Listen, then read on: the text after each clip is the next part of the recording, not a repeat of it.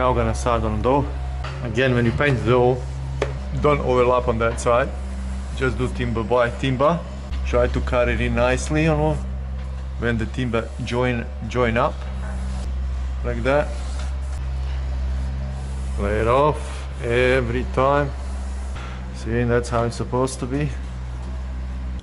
Never do these edges with a fully loaded brush. Unload the brush on a bigger surface first, then do the edge, because you don't need that much paint for this edge here.